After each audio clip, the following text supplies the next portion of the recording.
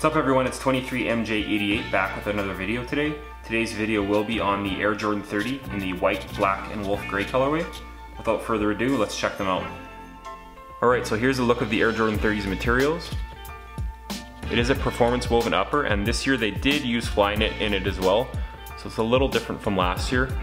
It does have that black to white gradient effect on the upper, and it does have the Air Jordan 30 branding on the heel counter, which is actually makes up a basketball net as well.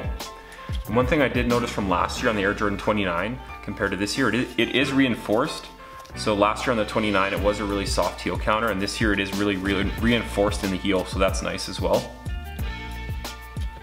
And on the midsole, it does have a print that says "Excellence is never second place." You probably won't be able to read it, but it is on there, and it does run full length across the midsole. These do have a Galaxy Cosmo print on the midsole as well. And here's a look at the lateral side and the medial side. And these do as well have a lenticular toe cap. So basically what that is, it's a reinforced toe cap for toe offs, and it is breathable. And it's basically made up of a bunch of little dots like a 3D postcard, and it does make up a Jumpman on the toe box. It's definitely something different from last year's Air Jordan 29's toe, and it's just basically for a more durable toe. And on the tongues of the Air Jordan 30s, it does have two globes, and on this one here, it is MJ's background, his heritage from Africa. And on this one, you can see a tiny little blue dot on it, and that would be UNC, University of North Carolina, where MJ played his college days. The lacing system on the Air Jordan 30 is pretty much the same as last year as well from the Air Jordan 29s, and the lacing system basically runs all the way down into the footbed. So when you do pull on the laces, it does act like a cage, and it is basically acts as support for your foot, kind of like a fly wire, but it just runs all the way down into the footbed, so that is a nice touch as well.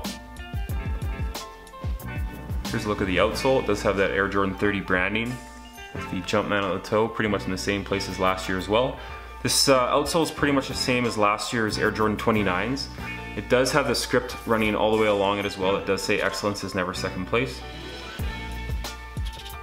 And they did use the flight speed plate as well on the Air Jordan 30s, so it's pretty much the same plate. And again, on the Air Jordan 29s, it did have the tendril running in between, whereas on the Air Jordan 28s, it was a decoupled heel and forefoot. So it still has the tendril, and it does have the unlock zoom in the forefoot, as you can see. The one thing I did notice is that it is recessed a little bit from last year, so it's not as pronounced, but it still does feel nice. And on the heel, you can still see it does have that little notch, the little cutout. And basically what that's for is when you compress on the heel counter, it will compress a little bit, so it's not just rock hard, even though there's no zoom in there. It still does compress a little bit.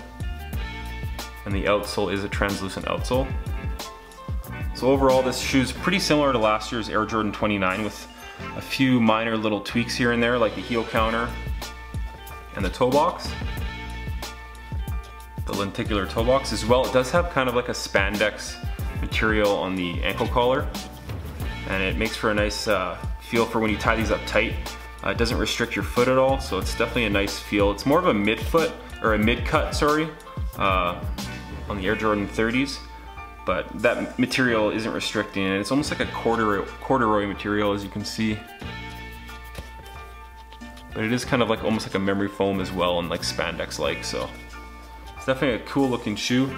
The one thing I did notice is the heel pillows inside the shoe. When I did try them on, it does pinch really bad on your Achilles tendon, so I'm hoping that breaks in after a few wears. But initially I have heard of a few friends of mine that were having the same issue, so hopefully that does break in. And another spot where the Air Jordan 30 differs from the Air Jordan 29 is on the insole. There's a bunch of little notches, like little grippies on the insole.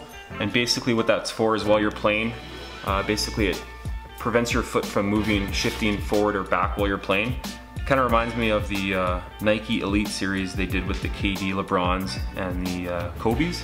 They did the same kind of insole on those, so they did add that this year as well. And the tongue as well, I did notice, is very padded, extremely padded, running all the way up the tongue. And it does kind of have almost like a 3M weave in the tongue as well, so that was definitely a nice touch. Just look quickly at the left shoe. lenticular toe cap. You can see it's kind of like a 3D print on it, and it's pretty cool.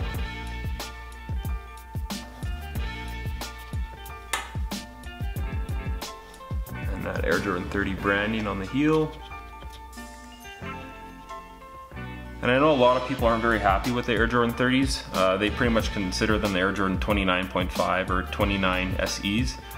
They don't consider that the shoe differs much from the Jordan 29s, but it's definitely a new rendition, and I think it looks a bit different with the heel counter and that toe cap. I'm definitely excited to wear these. These will be going on court pretty soon. Now for the fit on the Air Jordan 30, I would recommend maybe going up half a size because the toe box is really slim and it is somewhat of a narrow shoe. So that is one thing to note. I did go with my usual size 10.5, and they were a lot tighter than last year's Air Jordan 29, so that's just one thing I would note. Try them on first if you can, and if you can't, if you have a wide foot, definitely go up half a size because it does fit a lot tighter than last year's Air Jordan 29. So here's just a quick look of the box on the Air Jordan 30. It does have the white lid with the XXX branding, and I did go with the size 10.5. The one thing I did notice is it did have a suggested Canadian retail of $300, so I'm guessing last minute they did change the price, and they did reduce it to $265, so that is one thing to note on the box. Alright, so that's going to do it for the Air Jordan 30 video today. If you guys could like, comment, and subscribe, that would be great. And as usual, let me know down in the comments, did you guys pick these up, or they passed just because they were too close to the Jordan 29s for you guys? Thanks for watching, and until next time, peace.